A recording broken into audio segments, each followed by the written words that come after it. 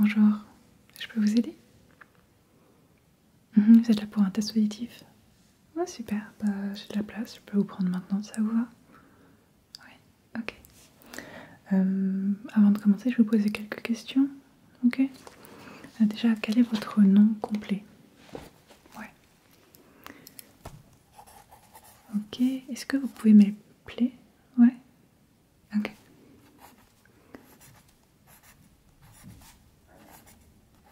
Ok, très bien, merci. Ok, donc vous avez déjà fait un test auditif par le passé. Qu'est-ce qui vous amène en fait à le faire aujourd'hui? Ok, vous en avez fait combien? D'accord. Et le dernier remonte à combien de temps? Ok, d'accord. Ok, qu'est-ce qui en était ressorti de ces tests? Est-ce que vous savez déjà que vous avez une déficience particulière? Ok.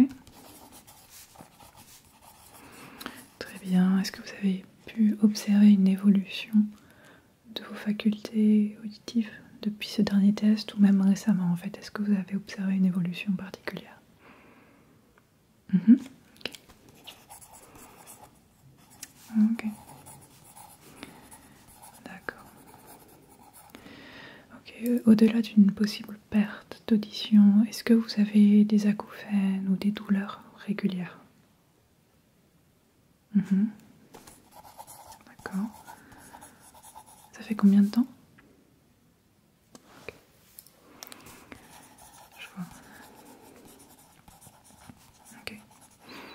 Est-ce qu'il y a des situations où vous vous retrouvez à galérer un petit peu, à avoir du mal à entendre des conversations par exemple, que ce soit au téléphone, à la télé ou dans des lieux bruyants peut-être?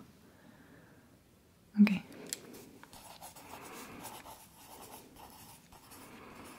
Vous travaillez? Oui. Est-ce que votre environnement de travail est particulièrement bruyant? D'accord. Ok.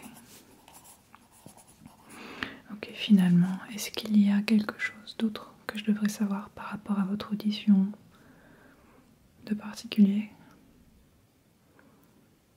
Ok.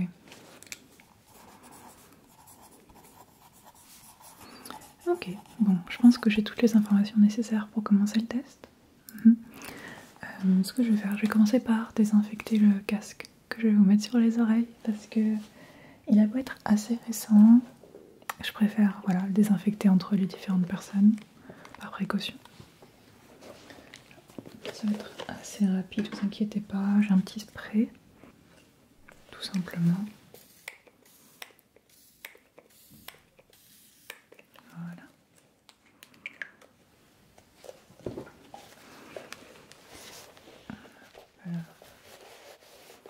Voilà, c'est une matière qui se nettoie aussi assez facilement, donc il n'y a pas de problème avec ça.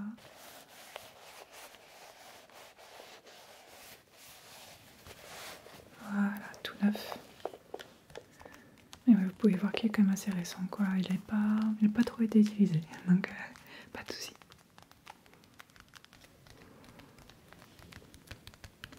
Ok, côté gauche, côté droit.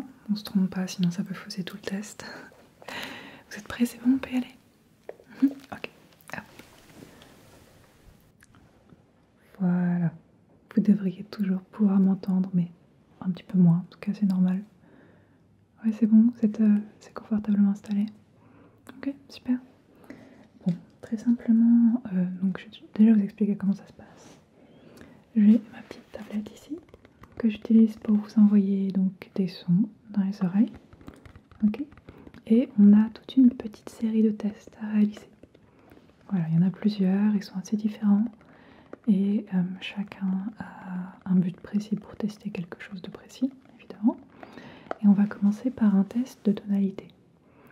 Donc ce que je vais faire, c'est que je vais vous envoyer dans les oreilles des tonalités plus ou moins graves ou aiguës, juste pour tester en fait sur quelle fenêtre vous arrivez à entendre, d'accord?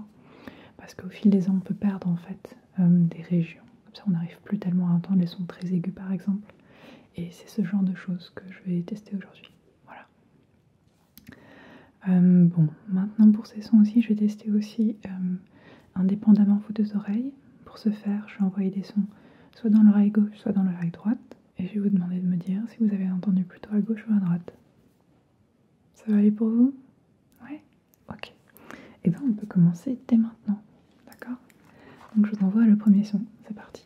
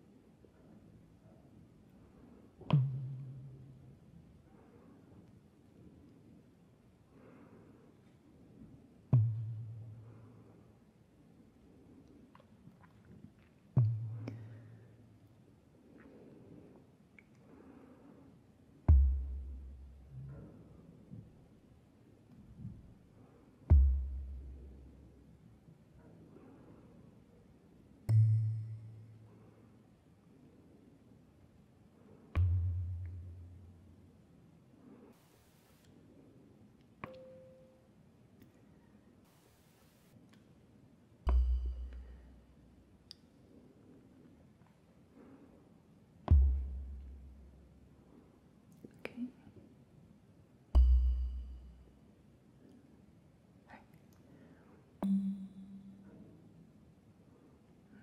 Dernier. Très bien, parfait. Je vais prendre quelques petites notes rapidement, ok, puis on va passer au prochain exercice. Alors pour celui-là, vous êtes très bien débrouillé, vous avez entendu les très très graves et les très très aigus, et c'était vraiment ça qu'on voulait voir, donc c'est top. Ok, donc ça c'est bien, ça c'est ok aussi. La petite hésitation, c'était pas tellement un problème. Ok, hop.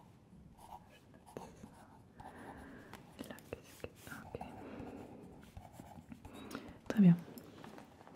Maintenant, donc pour le prochain test, en fait, là c'est un petit peu différent. En fait, il y a des nappes sonores qui vont arriver très progressivement dans vos oreilles, d'accord? Le volume va augmenter comme ça progressivement. Et je vais tout simplement vous demander de me dire à partir de quand vous pouvez entendre la musique. D'accord? Ouais, ok. C'est vraiment pour tester ouais, un peu vos facultés, quoi. À partir de quel volume, forcément en décibels, vous arrivez à percevoir un son. Voilà. On fait ça, ça va aller? Et pour celui-là, ce ne sera pas une question de gauche ou droite, c'est tout simplement dites-moi juste, voilà, quand vous pouvez l'entendre. Il y aura peut-être du positionnement spatial de son, mais c'est pas la réponse que j'attends de vous. C'est vraiment juste lever la main ou me faire un signe dès que vous pouvez entendre. Ok, on y va? Super.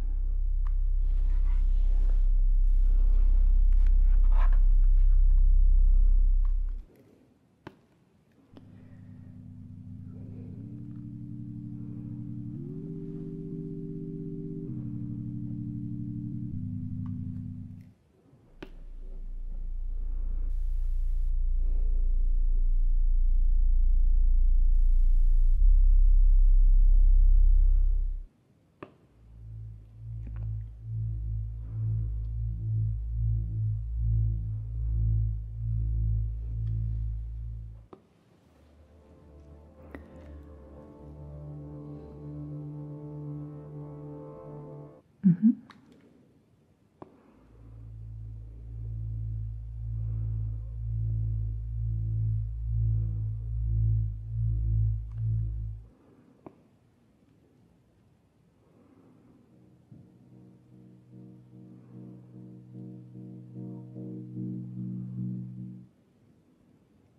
Ok.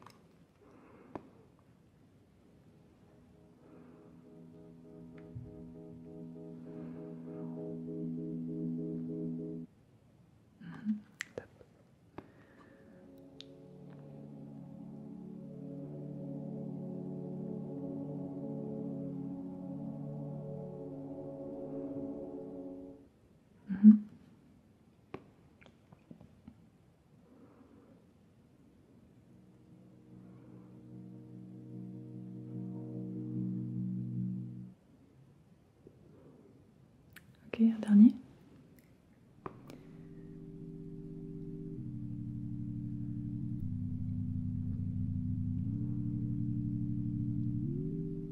Ok, super.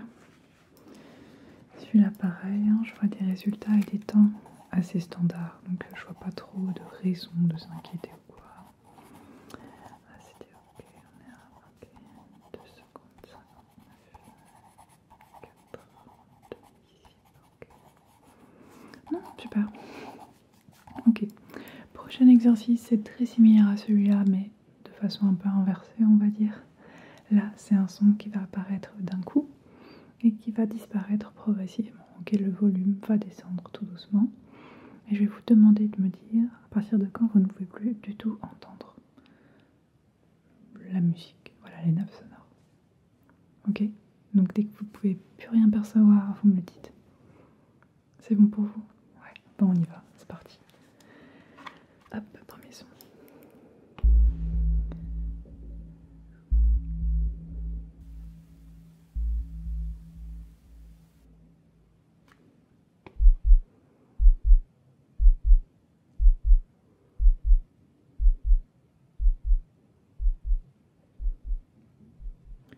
Ok.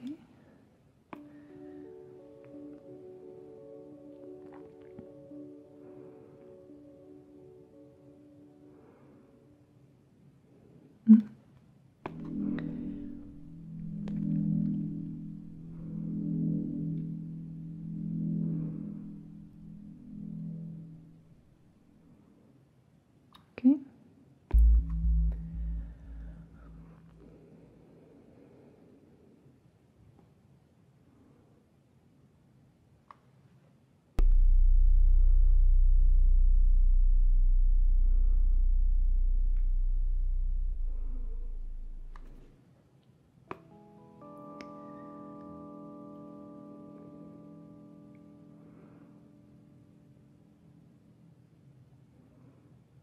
Mhm.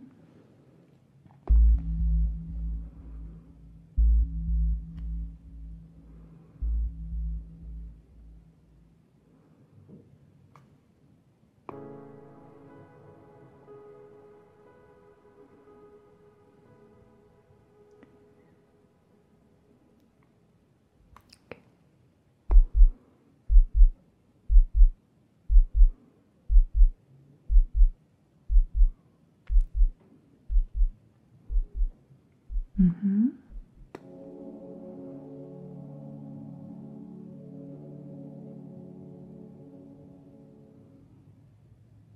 Ok, top.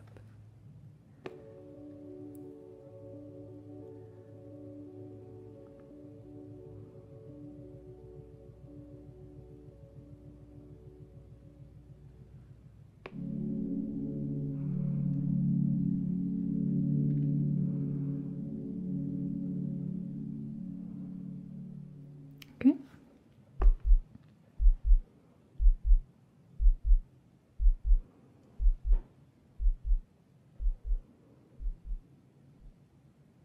Mhm. Dernier.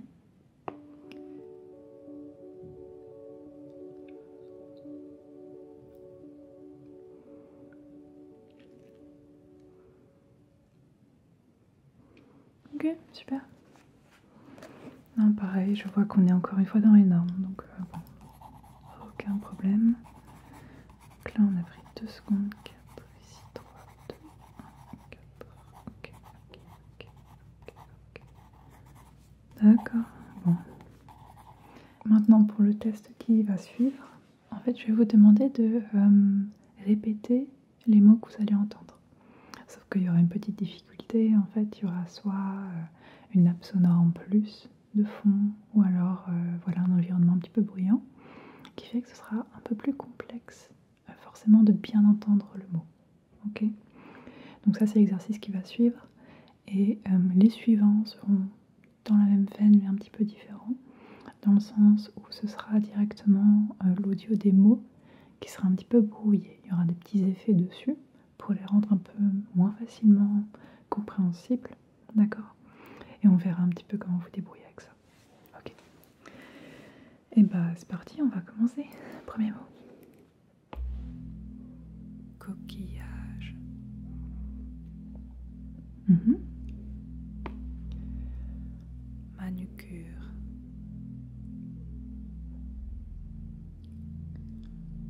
Ok. Ornithorynque. Mhm. Biscotte.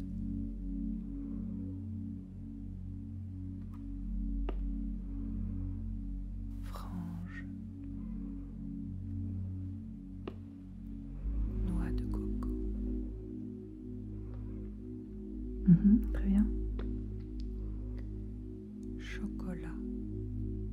Ok. Bibliothèque. Abricot.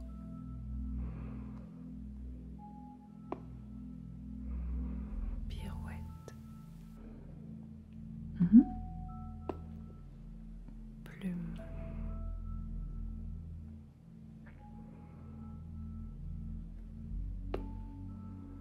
Rossignol.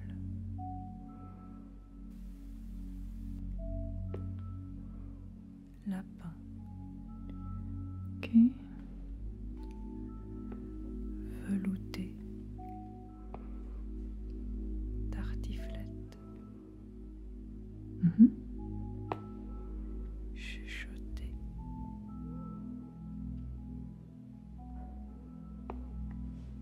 Fantôme.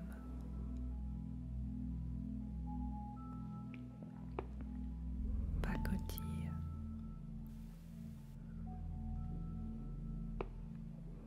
Coiffeur.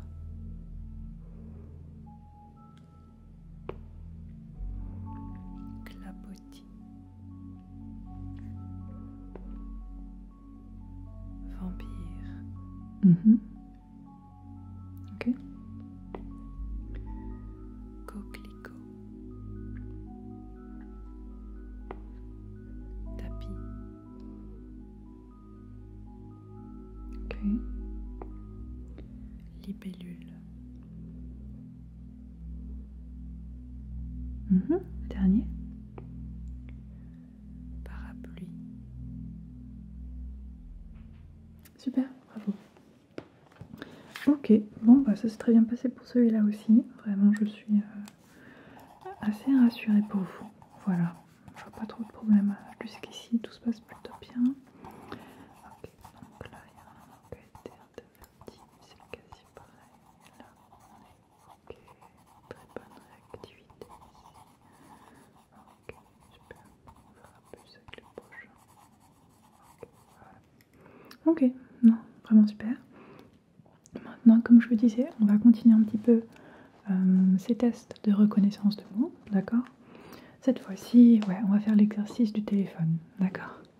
Donc c'est globalement comme si vous aviez quelqu'un au bout du fil, avec l'effet que ça apporte sur la voix, enfin les vieux téléphones, vous voyez, ceux qui n'étaient pas de super qualité.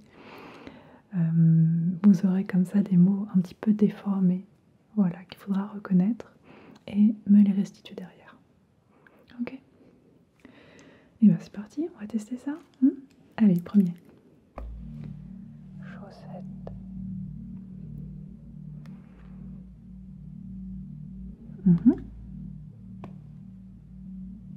Puzzle.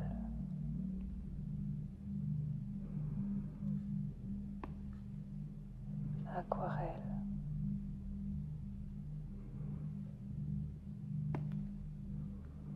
Chaleur. Boulangère.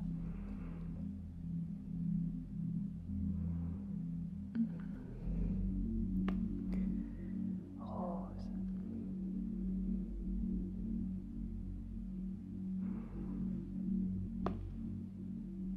Couette.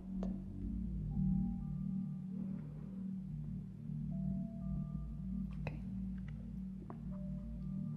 Trousse.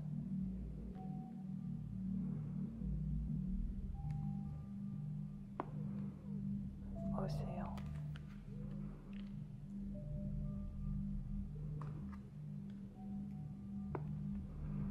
Oreiller.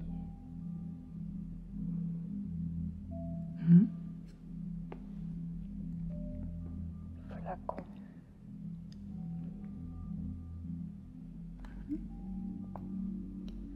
vacances,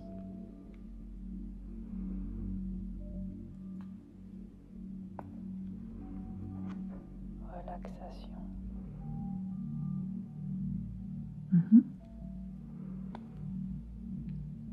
feuillage,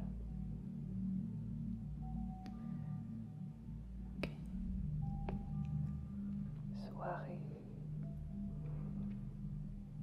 lit,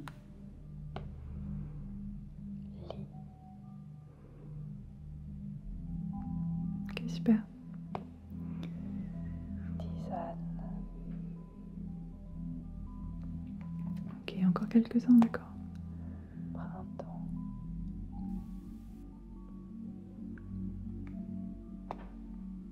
chevet,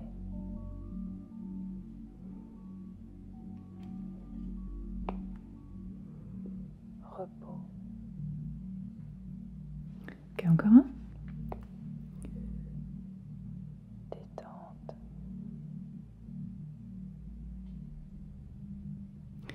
Ok, super.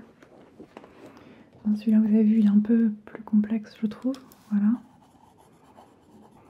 C'est facile de se tromper entre certaines lettres, par exemple. Mais voilà, avec des mots qui ressemblent.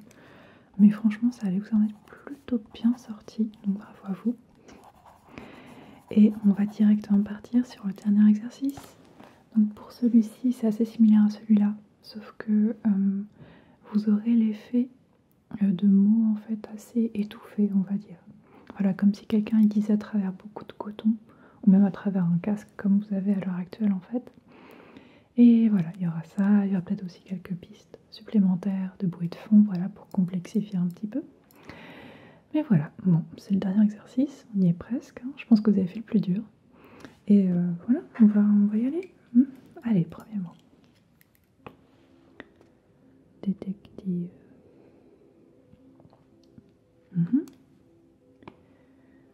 Filtre.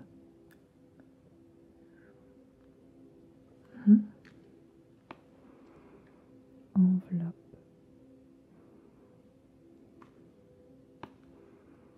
Rédaction.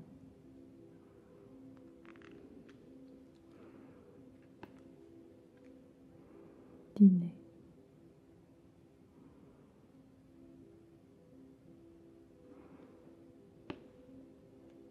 Grenouille. Okay. Fauteuil.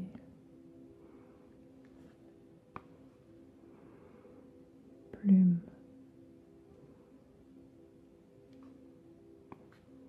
Lune.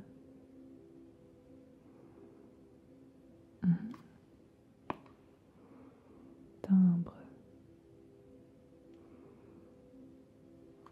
Très bien. Oiseau. Chat. Ok. Fondu. Ok. Matelas.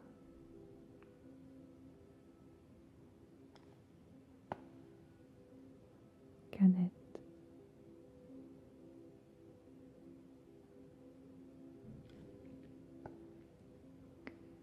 Branche.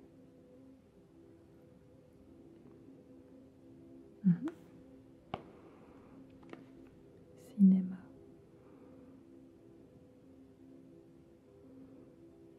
Ok, super.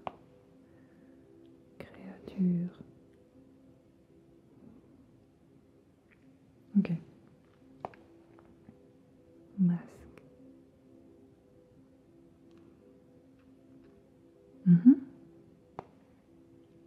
Talon.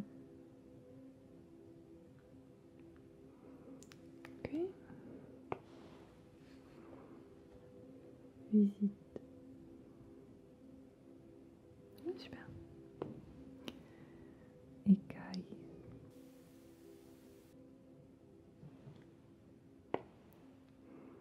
Encore quelques-uns, on y est presque. Pingouin. Dernier. Coquelicot.